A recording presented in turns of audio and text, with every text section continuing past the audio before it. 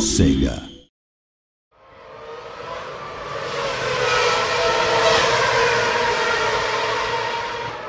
Just like in a top-tier race series, your car is in a constant state of evolution. You can't coast through a series with the same car that you had at the beginning of the season, nor can you push for a championship and ignore moving resources into the development of next year's car. It's down to you to master the technology to put your team in the best possible position to win.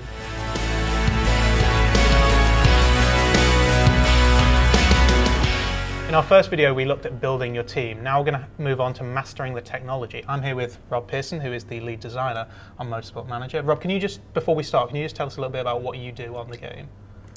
So as the lead designer, I'm kind of responsible for all of the gameplay, all of the choices that the player has to make, and kind of tuning things and tweaking things so that all of the races are fun and exciting and they go down to the last lap. Great. So in the first video, we talked a little bit about the drivers, the staff, and we finished on the headquarters, and we'll go back to that in a sec. But firstly, this is all about mastering the technology, so why don't we talk a little bit about the cars in the championship? So this is the World Motorsport Championship car. As you can see, it's like our top tier.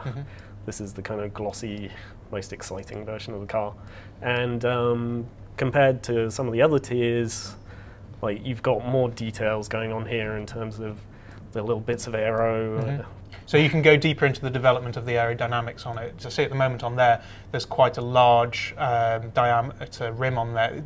Is that something that changes throughout the development of the game, not just the car? Yeah, so that's actually tied to our politics system. Okay. And the rules of the championship you're in will change from year to year. In this case, because of the rule set we have set up on the World Motorsport Championship, you've got these nice big rims on this car. There can be lots of other different tyres, kind of grooved, sort of Formula E style road tyres. Is this something that you're able to vote on? Like as a manager of one of the teams, you will have a say in whether you move to larger diameter rims, whether you move to slicks or grooved tyres, or basically how not just the cars progress, but how the series progresses as well. Yeah, so as a manager, you're kind of member of the Global Motorsport Association. And yeah, you get to vote on all of this stuff. But is that just limited to the car, or does that also mean, say, for example, certain rule changes like tracks as well? Does anything change on tracks, or does it change in how the series is run? So it's not just to do with the cars. I mean, we're looking at the car now, but you can change track layouts in some championships. You can even vote in totally new tracks. You could remove tracks. So let's say your team's struggles, particularly around Cape Town, because it's quite a tight sort of circuit. Right. Maybe you want to get rid of it, and you can vote on that just the same way the rest of the team principals or the managers do, and whichever whoever wins the vote, that's going to change the way the championship plays out next season. So that comes down to mastering the technology as well, because you're not just making sure that you get the best car possible, but you're trying to make sure that the tracks that you run at are not just the best tracks, but the best orientations of tracks as well to suit your car. Yeah, and that can come down to changing the layout of certain tracks. So if you want to make sure there's an extra chicane in a certain track that's going to benefit you, then yeah, you can really push for that.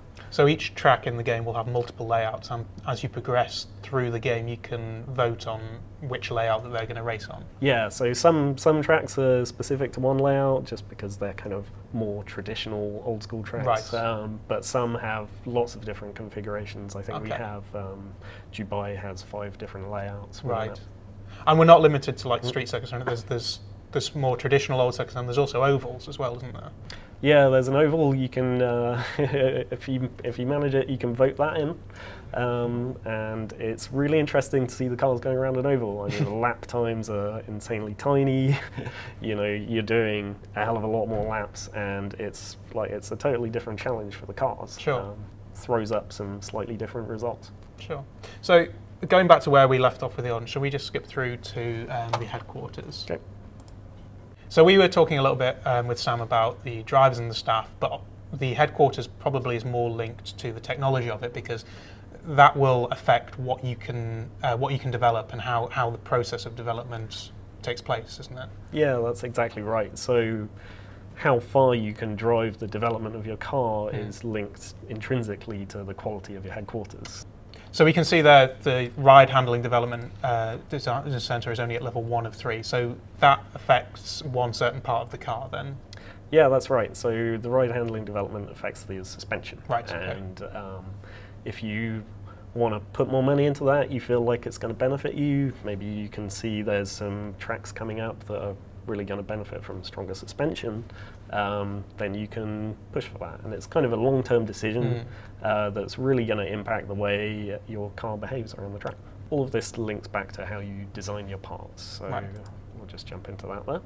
Okay, so if we're looking at the overall screen at the moment and sort of developing parts, where we can see at the moment for our next race, which is in Belgium, we can see the rear wing and the engine are the most crucial things to develop on there. So are those the areas that a player would focus on before the next race, or are we looking 2 or 3 races ahead? Well, that really depends on the player's strategy. I mean, they can, up here, they can have a look ahead to the next few tracks. Looks like top speed's looking pretty good.